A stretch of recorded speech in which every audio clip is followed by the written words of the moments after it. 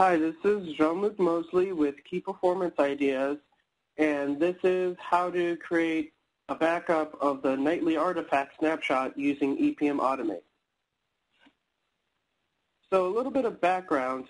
Planning automatically creates a backup of your instance called the nightly artifact snapshot, which is available in application management. This is done on a nightly basis. However, each backup is overwritten by the latest one. So every night that it takes a backup, the one that it taken from the previous night is overwritten because they're always named artifact snapshot. So let's say you want to save one of the nightly backups so that it doesn't get overwritten, and you would like to also date stamp it with the day that the backup occurred. So there's a way to do this using batch scripting in EPM Automate, and I will show you how to do that.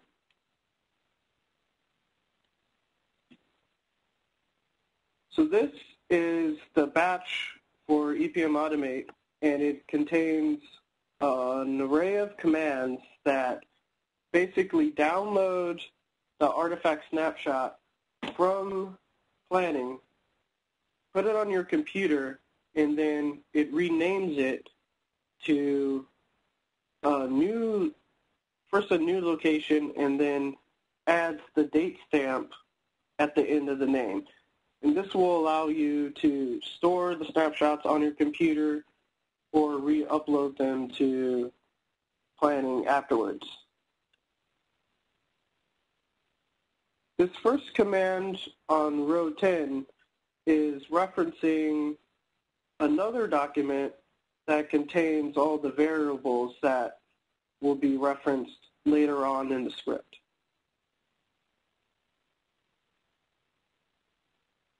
This is that document that is being referenced, and it contains all the variables and settings that are to be used. Notice that the name of this document is variables tut.cmd, and it's important to have this be a CMD file.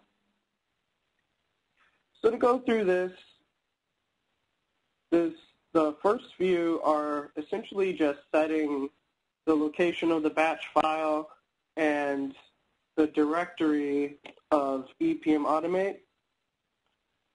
It also sets the location and name for a backup log in case you ever want to go back and look at the logs for the rule that has just run. It is also setting your username and password. You specify the source of your instance, source URL of your instance, your domain, the name of the source snapshot, which in planning is always going to be artifact snapshot. And finally, this is the syntax for adding the date stamp to the name of artifact snapshot in order to make it unique. Now back to the actual batch file. So after you point the batch file to that variable.cmd file, you can now proceed to log into EPM Automate and begin to download the artifact snapshot. So lines 13 through 15 are just logging into EPM Automate using your username, source URL, password, etc. Now, once you have successfully logged in, the script then automatically proceeds to calling EPM Automate and downloading the artifact snapshot file. This can be seen on line 20.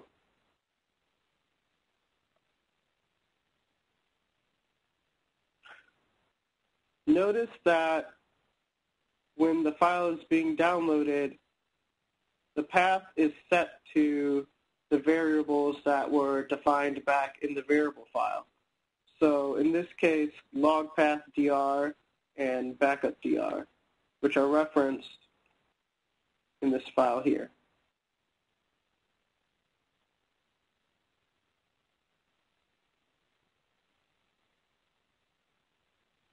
Now, once this process has completed,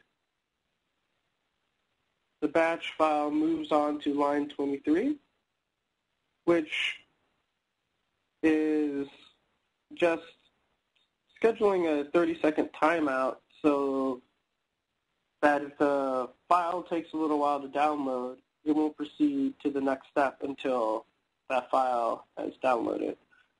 So you can change the amount of time that the sequence times out for just by changing this number here. So let's say if I wanted to change it from 30 to 60, if you have a larger instance and you're thinking the artifact snapshot might be a little bit bigger, you could just put in T space 60 instead of T space 30 on line 24. And this is the timeout function that initiates this countdown.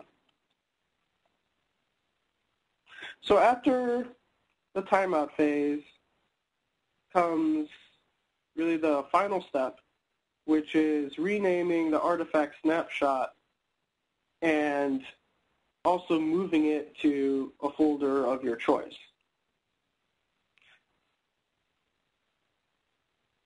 So since the artifact snapshot in planning is always called the same name, artifact snapshot.zip file, first we specify this file in the first part of line 27, and then we move it to the desired path. Now notice that the starting path for an artifact snapshot is in the same location that EPM Automate resides on your computer. In this case, EPM Automate is in the C drive, in the Oracle folder, and in the EPM Automate folder. For many instances, this will be the case. But when you are setting this path, make sure that this is the same folder that EPM Automate is in, because that's where the file is automatically downloaded to.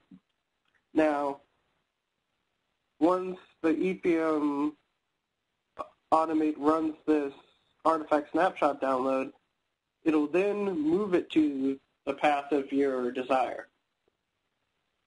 So the second half, what I'm highlighting here, is where you can enter whichever path you want. You can specify a special folder to send this new snapshot to.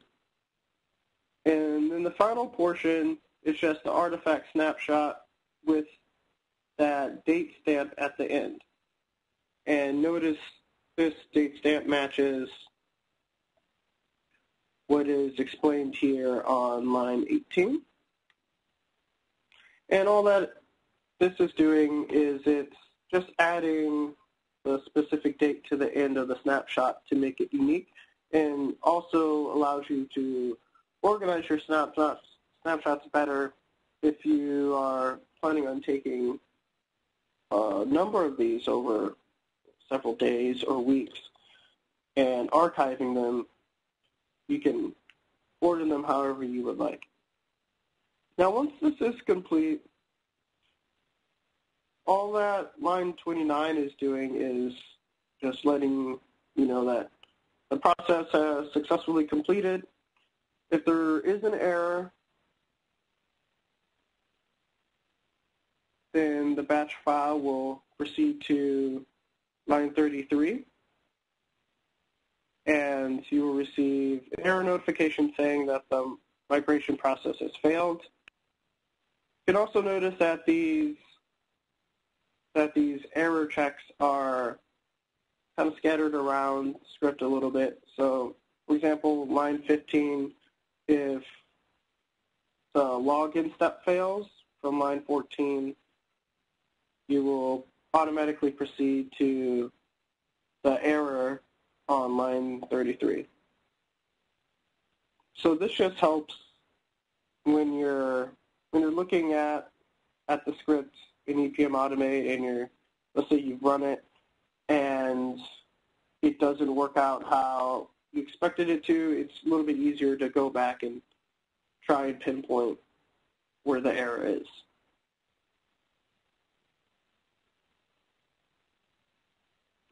Now, assuming the batch has run without any hitches, in my case, I had the artifact snapshot moving from the EPM Automate folder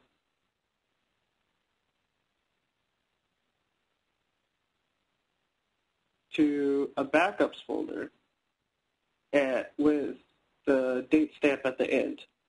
And in this case, since it's October 26, 2016, the date stamp is 10/26/16. If I were to run another one tomorrow, then that artifact snapshot would be 10/27/16, and so on and so on. So the real benefit of using this script is that you can also schedule it via the Windows task scheduler to run daily, weekly, or however often you want to run it, so you can just leave it alone and just have it run this single batch file. In this case, it's called backup.tut.bat. You can name it whatever you want as long as you save it as a batch file, which is the .bat extension.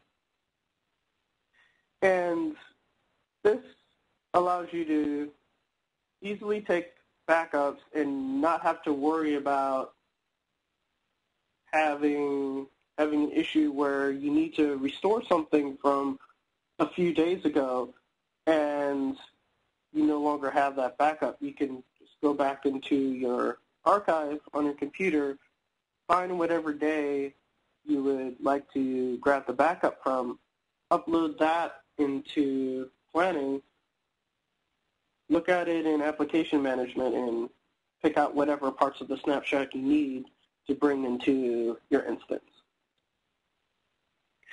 Once again, I'm Jean-Luc Mosley, and this was how to make the nightly backup of your artifact run via EPM Automate